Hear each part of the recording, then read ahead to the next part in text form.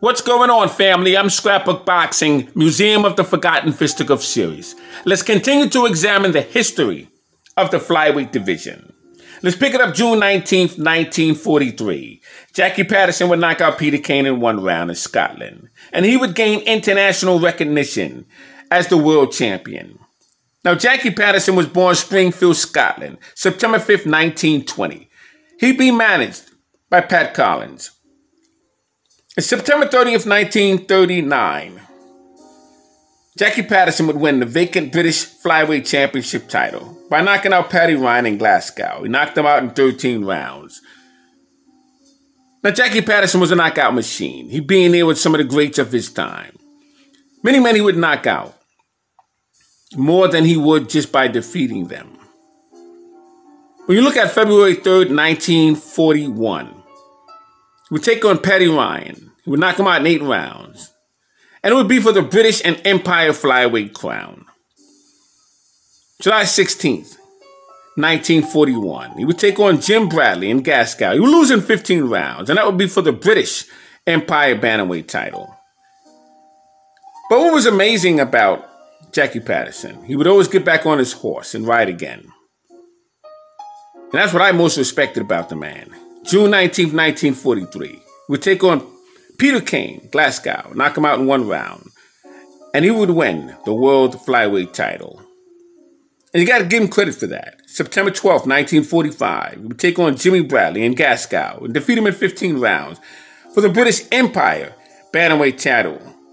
But March 19th, 1946, he would win the European bantamweight title when he defeat Theo Medina. So I've always respected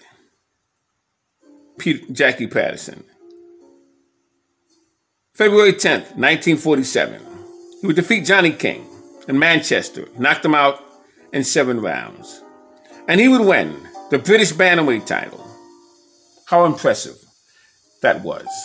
Do you normally hear the name of Jackie Patterson in your conversations? Do you normally see his records? Do you know some of the opponents he might have faced? And this is the problem.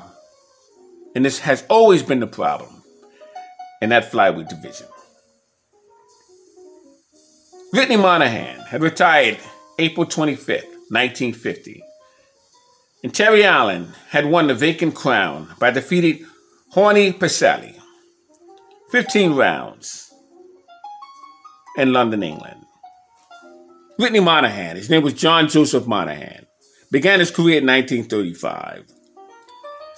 And he would win the NBA flyweight title October 20th, 1947, when he would defeat Dado Marino in 15 rounds.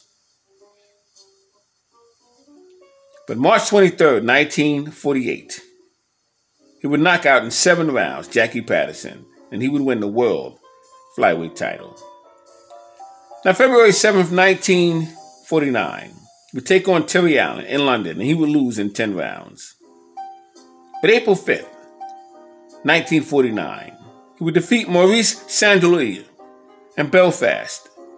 He would defeat him in 15 rounds for the World Flyweight Championship. Whitney Monahan, another fighter who you might not be as familiar with. Terry Allen, you may not be as familiar with. But these men were very good fighters. Yoshio Sarani, May 19th, 1952, had won 15-round decision over Dado Marino.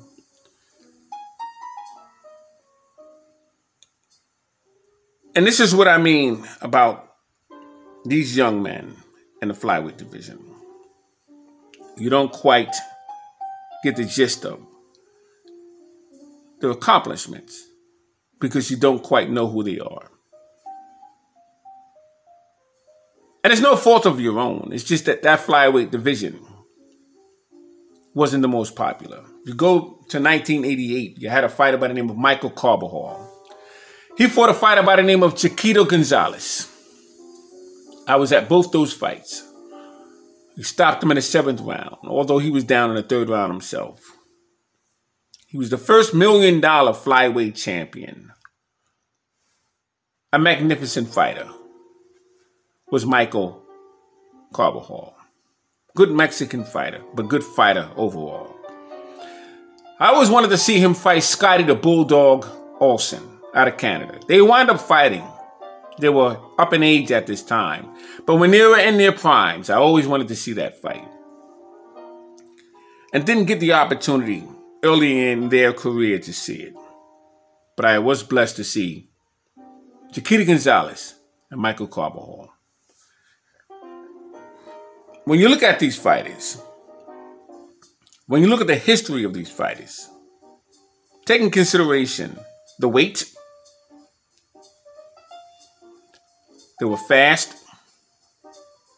They were there with very hard punches, such as Pascal Perez, who defeated Yoshio Shirani. Defeated him in Tokyo, Japan, 15 rounds. Fighting Harada was another good fighter. He was a southpaw. Oh, he could punch. He could punch.